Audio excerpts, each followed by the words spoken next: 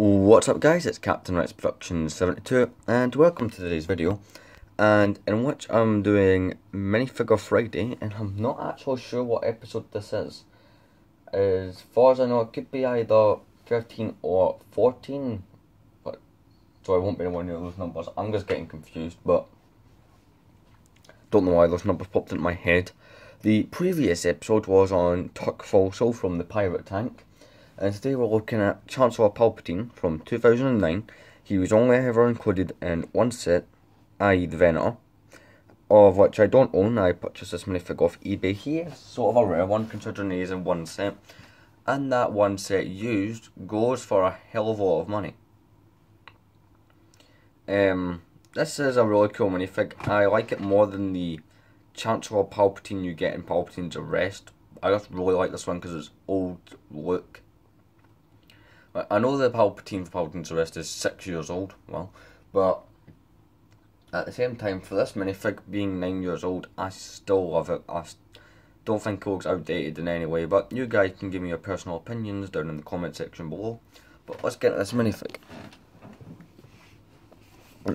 So, this hairpiece, according to the Star Wars Visual Dictionary, sorry, one of the books, he is the only character in Star Wars or in the entire Lego film, I don't know which one, I think it's in Star Wars, to have that hairpiece in blonde. His face, I'll show you guys the face. The face is completely unique to his minifigure.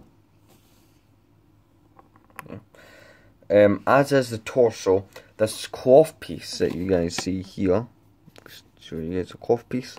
The cloth piece is not unique. Well, sorry, it is unique to Palpatine as far as the books go. And his legs, I do believe, are in other minifigs in that red colour. His arm, he and I believe only two other characters have that arm piece in that colour. I believe the other two are Royal Guard and Hondo Ohnaka. Hondo Ohnaka and the Royal Guard. The Hondo Ohnaka minifig being from 2009 and the Royal Guard being from different years because there's different versions. But I all believe they have the same arm. Anyway, I'll let you guys see the back of the minifig. Very bland. You have to remember this is 2009, so no back printing. No double-sided faces or anything. No leg printing because of what year this came out. Now, in terms of it being a minifig being based off of the Clone Wars, many people say that the Clone Wars faces are creepy, and this one is apparently a good example of that. I think otherwise. I really like the head on this one. It is a unique head that is rather cool, and the reason it looks as ugly as it does because it shows Palpatine, since he uses the dark side. It shows it diminishing his appearance and being very harmful to him. But yeah,